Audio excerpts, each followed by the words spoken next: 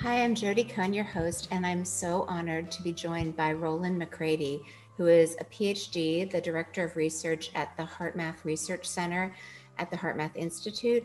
He is a psychophysiologist, and his research interests include the physiology of emotion, heart brain communication, and the global interconnectivity between people and the Earth's energetic systems. So needed right now. Welcome. Thank you. Nice to be here.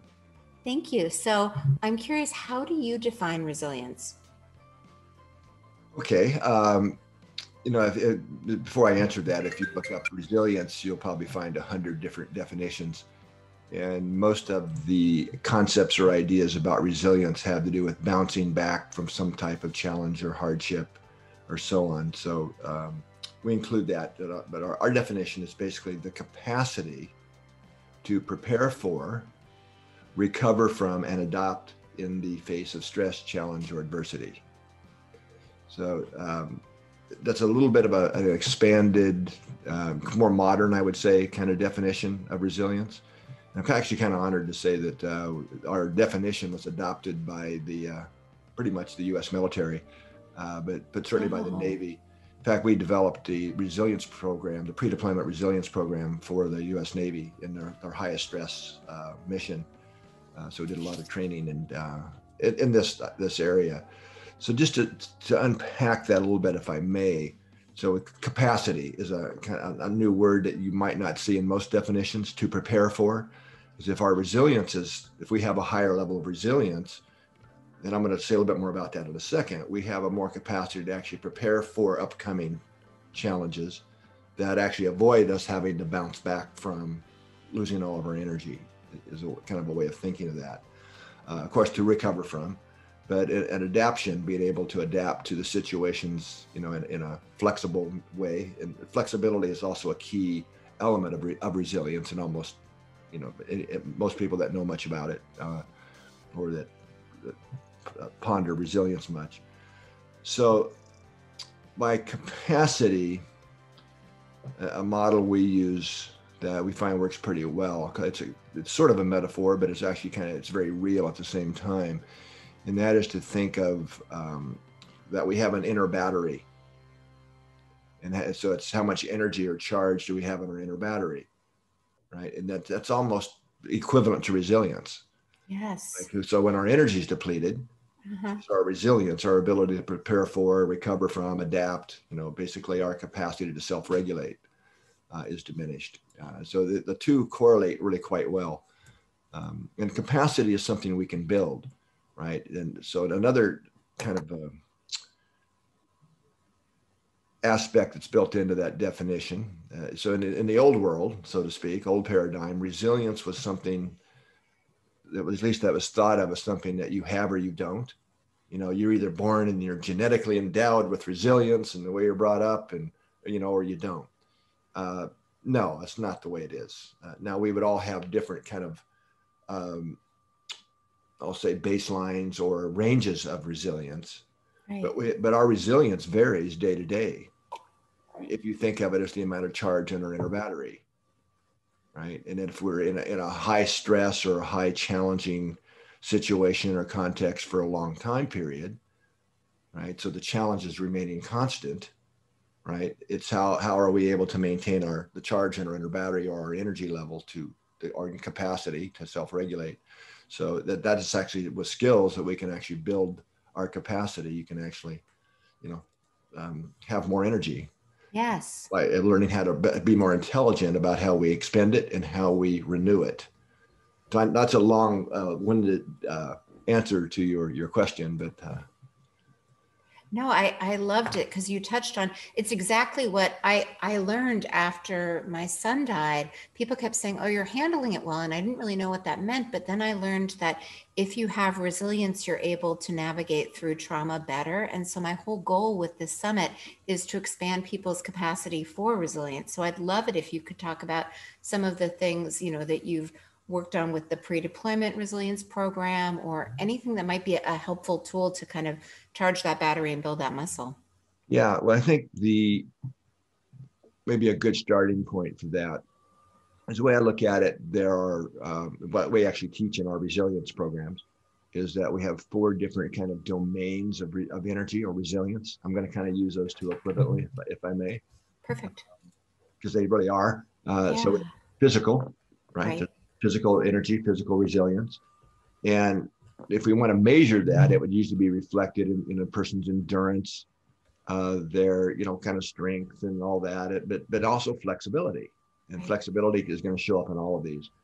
So now let's just click on that for a minute in terms of capacity, because that's kind of an easier level for people to understand. If you wanted to increase your physical capacity, I must ask you this, Jody, how would you do it?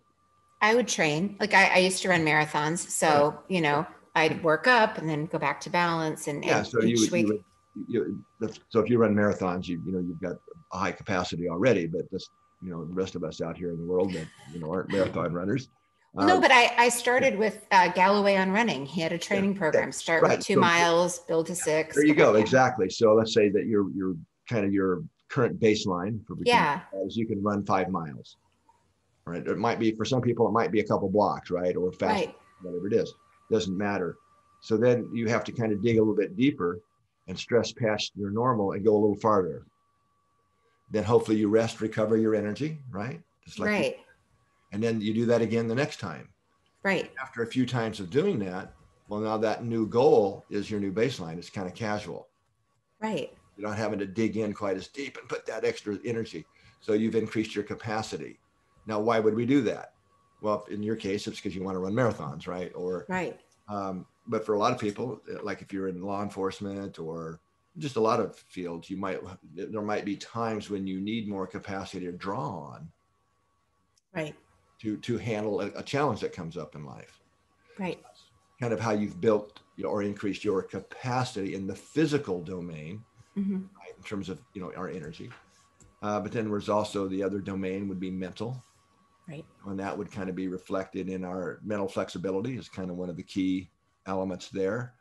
Our ability to focus, pay attention, incorporate multiple points of view, in which are all kind of in that mental domain. And we actually do have a certain amount of mental energy. For me, I may not have expended much physical energy, but I could be at the end of the day after a lot of Zoom calls or this or that and writing and, read a paper or something and get it through a paragraph and realize I don't have a clue what I just read. Yeah. I'm probably the only one, right? Yeah.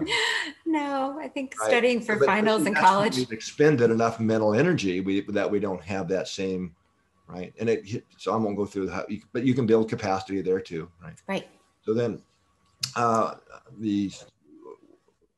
we also then talk about the more important one in terms of resilience is the emotional domain. So if we were going to measure that, if that's kind of also emotional flexibility, right? What's our range, of emotions? Kind of positive outlook versus cynical kind of worldviews, these types of things. But one of the key aspects there is self-regulate, the capacity to self-regulate our emotions. Now, the reason that I'm going to focus more on emotions is that physiologically speaking, and from an overall energy perspective, emotions are what run the show. And it's where most people unnecessarily expend and waste a lot of energy. Love it. So if we're draining energy, we're also draining our resilience. Right. Right. So, you know, um, so emotions are for example, the primary drivers of the activity in our body, in our nervous system, in our hormonal system, all of these things. It's emotions, and that's easy to prove here in the lab, right? We can have people wired up to all the stuff we do, your brain waves and your blood pressure and your hormones and this and that. And, have you doing mental things, serial subtractions and whatever. And yeah, you see some changes, but once you trigger an emotion, boy, big changes happen fast, right? In the hormonal outputs in the body, the activity in our nervous system, heart rate, all of these things. You get embarrassed by making a mistake if you're trying to subtract numbers, something like that, positive or negative emotions. So they're what really run the show in it from an energy perspective. And then our fourth domain, we call spiritual. And this doesn't mean religion, but it more has to do with how aligned and operational in daily life are our commitments is the wrong word, but our livingness, if I could say it that way, of our core values. Oh, I love that. You know, our tolerance of others' beliefs, right? Right. And so it's kind of a flexibility there as well. And so flexibility showed up on all of those. And if you think about it, aging, one of the hallmarks of aging is reduced flexibility. I mean, not just physically. I mean, I watched this with many, you know, my own parents, for example.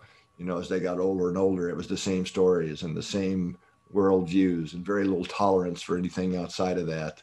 Yeah. You know, and the older they got, the more that the loss of that flexibility across all those different domains. So anyway, That was amazing. And I totally agree that it really comes down to emotions. So can you talk about how we enhance our emotional flexibility? well, I think flexibility, self-awareness would be kind of a key there to what we're feeling.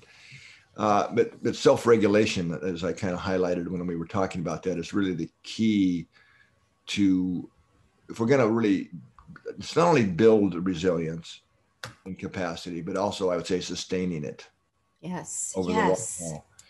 So when we have, you know, we have different, you know, stressors in life. You know, that's actually where a lot of people get confused. You know, right? You know, we talk a lot about stress, right? So stress, if we look under the hood a little bit, what is stress? Well, it's always or almost always an emotion. You're totally right. Fear, anger, Fear, anger, shame, grief. yeah, yeah, right. So, you know, you're stressing me out. What are we really saying, right? You're not doing what I want you to. You're pissing me off. I mean, it really is. That's what it boils down to. You know, it used to, by the way, it used to be kind of on, just to help make that point. You know, not that many years ago, a few years ago, the number one stressor or thing that people feel stressed about was time pressure. It's actually called time pressure, and, which is defined actually as the feeling that we don't have enough time, or the feeling that everything's taking too long. That's the actual questions about assessing time pressure. So again, an emotion that's actually changed a little bit. So more current surveys are showing up. It's still there, time pressure, but another one that's popping up to the top of the list oftentimes is dealing with difficult people. That's true. I mean, so again, it's you know, so there, and I think it's just to finish out this thought. So there's what we call the stressor, the thing outside of us. Yes. And then the stress response, but the stress is actually in us in response to the thing that happened out in the world. Exactly. Right. So it's important to distinguish those, because it's, once we understand that, we now have the capacity to deal with those internal responses to the external thing in new ways, in more intelligent ways that don't drain our energy unnecessarily. Right. So for a lot of people, it's drama, you know, is where we waste a lot of energy. Right. You know, putting too much significance into small things. You know, when we are able to rise above and see things from a new perspective a little bit, it's like, really, I spent that much energy about that? You know, I mean, you know what I mean? It's yes. Not that you ever have a lot of drama, Jody. I'm not saying that. And I have a teenager. You might know people. I have a teenager. I get to there see you it go. every day. Right. Sure. But you understand what I mean. But that's where we're really blowing out a lot of extra energy. Yeah. Yeah. There's a lot of energy that goes all over the place. Yeah. So does that kind of help answer your question, or that's so perfect. I love it. And I wanted to shift a little bit into kind of heart rate variability as a tool for self-regulation. Sure. Well, I wouldn't say heart rate variability is a tool for self-regulation, but heart rate variability, it's a really important aspect here, because, well, just for our listeners out there, what that means is most people know what heart rate is, right? Which is simply how many times did the heart beat in a minute. But in reality, our heart rate changes with each and every heartbeat. That's where it's kind of a picture's worth 1,000 words here. But so if you, in other words, if you measure the time between each consecutive pair of heartbeats, that it's always different. right? So it's varying. And if this weren't the case, we wouldn't have a heart rhythm, right? So, this is kind of newer understanding. And the more of this natural variability we have, the healthier we are. And it actually correlates really well with resilience. So what we see clinically, I should also say that we have the most amount of this natural variability when we're young, and as we age, it gets less. And there's almost a linear relationship between natural aging and reduced heart rate variability, the amount of it we have. And what you see is, or what we see is when, and we've done a number of studies in like military, deploying military populations and law enforcement and things, so that when people under a sustained stressor, like being deployed into a war zone for a year or longer, that their heart rate really starts declining at a much faster rate than you would expect from normal aging. And that correlates with basically reduced energy, reflects flexibility, and resilience. So the amount of HRV we have is actually a good physiological marker of resilience from this kind of perspective I'm sharing with you. So is that because of sympathetic, like they're just in the sympathetic branch? Oh, no, not necessarily. And that would take us down a whole other discussion. A rabbit hole. Okay. Well, I'm happy to do that, but no, I just was curious. Yeah, but let's getting back to your question. So what heart rate variability is reflecting, so that's the long-term effects we measure HRV, how much of it we have. But it's called heart rate variability because it's always varying. Right. So there's the long-term, how much do we have, but then in the shorter time scale, it also reflects the pattern of the HRV, reflects pretty much our emotional state. So when you are frustrated or impatient, these types of things, anxious, you see that the heart rhythm, the pattern becomes very chaotic looking. And we call that an incoherent rhythm. Whereas when we actually feel good, like especially, like an example, you walk out the door in the morning and it's just one of those days, blue skies and the perfect temperature. And, you just go, oh God, what a beautiful day, right? You may not be thinking it, but you're feeling that, appreciation, right? For your heart rhythm shifts into a very different pattern that we call coherence. And yes, as it turns out, if we follow that rabbit down the hole, that is an ideal state to be in, because the heart actually sends more information to the brain than the brain sends to the heart.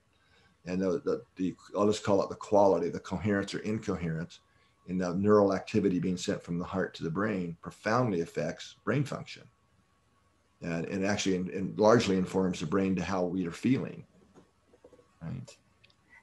I love that. So basically what you're saying is if we can feel gratitude and joy, that's kind of like a resilience reset. It is, yes, but that's easier said than done. Right. Right. You can't necessarily just think yourself into a more uplifting or what we would call regenerative emotion. We kind of divide emotions. We don't use the terms positive and negative as much as we would do to more describe the effect they have physiologically, depleting and renewing. Right. Got it. So if we go back to those 4 domains for a minute that I talked about earlier, they do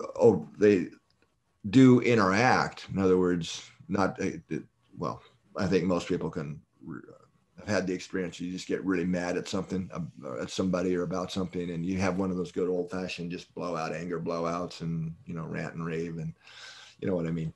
And how do we feel a few minutes later, say 20, 30 minutes after that, after we finally calm down? Usually pretty depleted, right? Yeah. Yeah. So we just blew out a lot of energy. It's a great example of what I'm talking about, how we blew out a lot of energy. Even physically, we don't have the same energy.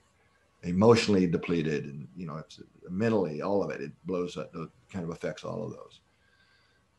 So but when you feel that appreciation, all right, or that or compassion, these types of things, they actually renew energy. Or love, when you first fall in love. Absolutely. Yeah. Oh yeah, I remember back when I was a youngster, all the energy that we would have when we were in love, and oh yeah, just on and on it went. So yeah. That's great. So the point of this is that if we're going to self-regulate, the kind of what I was talking about, the quality of the signals from the heart to the brain, from all levels, that actually have direct neural pathways to every major brain center.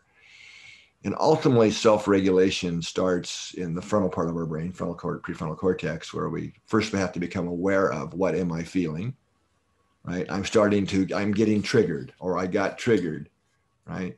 So kind of a way to think of this is from an emotional perspective. Somebody says something, does something, whatever, especially if we have histories with that person, where they have done us wrong, right? Or whatever in the past. And they even hint at something that reminds us of that, we can get triggered in a way that's way more energy than is probably justified in the current situation. Right. Right. So that especially has a lot of extra charge to it. So once I'll just call it trigger happens, or that usually an unconscious perception, you could kind of think of it as the train is down the tracks now, that emotion, right? It's starting to, there we go. But to self-regulate really means that we become more aware of that's what's happening. So the unconscious stuff starts to become more conscious, as we become more self-aware. But then we want to turn around that energy expenditure, that train, that before it gets too far down the tracks. I mean, when people start thinking about what I'm saying, you probably have even had the experience of what I'm talking about, that it's happened and you even knew it was happening while it was happening, and knew it wasn't going to lead to a good outcome. Yeah. But it happens anyway. Yeah. You can't stop it, even though this isn't going to work. Right. Right. So self-regulation is going to the next level of really self-empowerment to be able to stop that train. Right. And turn it around and, head it back in another direction. Right. Energy-wise. Right. Right. So one of the key ways to do that is to change the input from the heart to the brain. Right. Because the brain, usually we can't think ourselves, Yes. Sometimes you can. So because that sends a different neural message to the amygdalas and also up to the frontal cortex. It gets it literally it's more synchronized, which allows it to perform better. Right. More capacity to self-regulate. So one of the first steps in most of the heart math techniques, first step one, and most, not all, and these techniques are designed to be used in that moment, by the way, rather than waiting. Okay, I blew out all my energy, I'll go meditate or do a hot tub or something to kind of recover. No, I mean, yes, that's all fine, but isn't it a lot more intelligent not to blow out all that and waste all that energy to begin with? Right. Right. So when you feel that trigger, or you're starting to feel, the impatience, which is a big one for we waste so much energy on these under the radar feelings because they're they become so normal and natural, right? That we don't even think about them as stress anymore. Right. Right. Right. Anyway, we call it heart focused breathing, step one. Love it. Heart focused breathing, you basically focus your attention in the area of your heart, center of your chest, basically, and then pretend you're breathing through that area. I mean, you actually focus your attention there. For in the beginning, for some people, you can put your hand on your heart if you need to, but and this is something you can do with your eyes open. Do it anytime, anywhere. Nobody even needs to know you're doing it. Mm-hmm. Breathe a little slower and deeper than normally. Try pretending you're breathing through that area. Now, there's reasons for that. Because where we focus attention in the body, we can shift and change things. The whole industry based on that, called biofeedback industry, right? So slower, sleep a little bit deeper and slower. If this is not about counting or pacing your breath, but in the beginning, it's about a 4 or 5 second rhythm on the in breath and 4 or 5 seconds on the out breath. Okay, and that's the natural resonant frequency of the heart brain axis. So we're wanting to shift into that, our natural resonant frequency. This is about a 10-second rhythm. Okay, so that's step one. In a way so heart-focused breathing, I call it grandma's wisdom. You probably know what I mean. You've got kids, so yeah. Your young one falls down, and they start screaming and crying and all that, and you pick them up and make sure blood's not squirting out, and you know what I mean. Yeah. A little humor there, but they're okay. So what's usually the first thing grandma says to them or tells you to tell them? Oh, you're breathe, honey. fine. Breathe, Yeah. right? Take a breath, breathe, because you just know that until they calm down, Yes. they're not going to hear anything, and they're not really hurt, you know. Yeah. You know, and as moms, you know that I used to do this with my son, and you know he would fall down or do something. You know he's not hurt, and he'd start to do the drama of the wind. You'd laugh at him or something, and he would just shift like that, ha, and off he'd go. You know, Yeah. find those little ways to, you know. So basically, you're taking the drama out and the significance out, right? So you're taking the charge or energy out of that emotional response just by the breathing. I love that. So the key is remember that, and you know, to self intervene. So that's step one. So now you've reduced the intensity. So maybe that trigger could be anything, right? It could be anxious, fear, whatever. But let's just use frustration here, that you're starting to get frustrated. So the breathing step, heart focused breathing, will take the intensity out. Right. So, but if you stop there, that's awesome. You've taken the intensity out and reduced the emotional drain, but now you're just feeling at the same emotion at a lower level. Right. So it's still having the same biological and hormonal effects and things. So the next step, and I'm not giving you the exact steps here, but just to basically now replace that, say, frustration with another emotion like calmness or patience. You know, so if you're feeling impatience, heart focused breathing, then step two, breathe in a feeling of patience. Okay. Right. So now you're consciously taking charge of your emotional diet. I love that. Right. And with some practice, and this is not something that you only do practicing when you're getting triggered. If you're feeling good, that's great. Feel even better. Go ahead and, breathe a feeling of a calmness or appreciation or inner ease or whatever love. Yeah. Well, and people have a lot of opportunity to practice, in traffic, in lines. Exactly.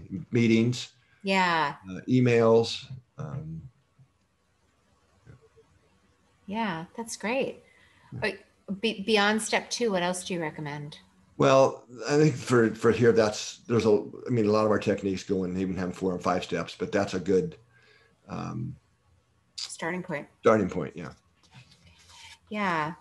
No, I love that. And, I'm curious what other tricks, like how else do you kind of move up from the lower resonant, emotions, the depleting emotions to the higher emotions? Like you can do that in the moment of like overwhelm or anxiety, but what are some other things that people can incorporate every day to enhance their heart coherence? Um, well, we kind of talked about the turnarounds and using this in real time. Right. Right? But another thing you can do, it's actually very helpful for a lot of people. There's actually very inexpensive devices that actually measure your heart rate variability and Right. the pattern of it and tell you how coherent or incoherent it is. So doing regular, not when you're out and getting stressed and all that, and triggered, but just written normal times, is practicing another technique called the heart lock-in, where you actually shift into coherence, and then this is something you would do more when yourself in a quiet time, and really sustain that coherence, for like 5 minutes, maybe the beginning, or into 10 minutes. And it's useful to have the biofeedback devices called Interbalance or M-Wave Pro, these type of devices that work with your phone or computer. So you're getting the actual feedback and actually seeing what your heart rhythm is in real time. So it's awesome to see how you can shift it and practice that. But once the practice being in coherence and then sustaining that for longer times, what you're literally doing is training your brain and nervous system to that as the new normal or familiar state. Right. So we're doing that in our normal, kind of quieter times. Maybe I do it in the mornings before I start work, just kind of set my day with a more coherent, perspective, and also in the evenings. That by training your system into that as what we would literally call our new familiar, new normal, it's a whole lot easier to make that shift when we do hit a challenge. Right. It's a bit naive to think, oh, I learned these steps of these techniques. I'm just going to wait till I get, hammered like in a traffic jam or something, and I'm late, or that person in the meeting that always does X, you know. Um, so that would be an awesome thing to practice. No, I love it. I mean, we all brush our teeth every day as preventative maintenance. It'd be great to have some emotional resilience maintenance. Yeah. So what I'm really saying that this is really about in the moment stuff, right? It's not asking you to take any more time out of your day. I mean, this is actually, you can actually do this when you're in a conversation or while you're driving. Yes. You have to breathe anyway.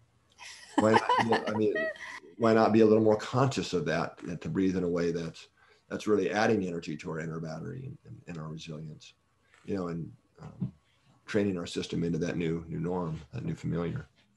So practice in between times, right? I'm Yes. walking to the photocopier, or okay, why not take that opportunity to do some breathing and instate a feeling of appreciation or care or kindness or the kind of things we need more of in the world. Absolutely. Is there anything related to heart coherence and resilience that we haven't touched upon that Oh, you'd like there's to? tons of stuff. Yeah, there really is. So, I mean, there's literally well over 400 independent studies now that have taken these concepts and techniques and shown that learning how to shift into this coherent state, heart coherence, benefits us in so many ways. I mean, there's everything from reducing blood pressure to better hormonal balance to health outcomes, but also in terms of our ability to maintain our composure in stressful situations, better test scores. Um, Yeah. people just feel much better and do better when they practice these skills. And one of the big multiple studies now, in fact, there's a meta-analysis of healthcare workers, about 12,000 people now, that show that their energy levels, we talk a lot about energy. So it's, if we look at in hospital data, which got about 12,000, we do a lot of work in healthcare and nurses and doctors, that it's kind of scary, but about 45% on average in that profession are report being extremely exhausted and fatigued most or often of the time. And after practicing these skills, even just for a few weeks, that is dropped in half. Wow. So big differences in the amount of energy we have at the end of the day, so to speak, Yeah. to So, do the so things we like. Spend time with our families. yeah. Hobbies, these kind of things. A lot more energy. So. So for the listener that has loved everything you've said and wants to know what the best next step is, where would you send them? Like Well, a book, a course? What should they yeah, do well, I mean, next? there's a lot of resources on the heartmath.org website. Okay. .org. I emphasize .org because people can't help .com sometimes, but it's actually heartmath.org to access to our stuff. And books, book called Heart Intelligence is a great first step. It's kind of one of our more recent books. If you have kids or teenagers, actually one of my books is called Transforming Stress for Teens. Oh, It's actually a really good. It's actually a really good book. I mean, I'm not just saying that because I'm one of the authors, but in fact, a lot of adults, it's one of the favorite books of a lot of adults because it's kind of written in a language for a little bit younger, but it's so simple and straightforward and packed full of tools and techniques. I'm ordering that right now. Okay. If you're Thank into you. science, we've only kind of briefly touched on, another book called Science of the Heart, Volume 2, actually, as a great resource. Thank you. And for those that are more interested in the social sides of this, because what we didn't really talk about, I'll go ahead and go there. So we talked about personal self-regulation and what goes on inside of our body, but what we feel inside, if we get frustrated or impatient or whatever that is, that doesn't just stay inside of us. That actually affects those around us in a surprising way. Now, of course, we know that, if you're having a gathering or something and somebody shows up in a bad mood and, blah, blah, blah, blah, that's going to have a kind of an impact on the energy of the group through, what they say and their tones of voice and all that. But there's another, maybe even more important level that's going on, which is the energetic communication. Now, what I mean by that, I'm not going new age here on you, woo-woo, not that that's bad, but when we put electrodes on the body to measure the heartbeat, right, the electrocardiogram, or on your head to measure brain waves, when you stick the electrodes, what you're literally measuring there is current flow. It's electricity. That's why it's called the electrocardiogram.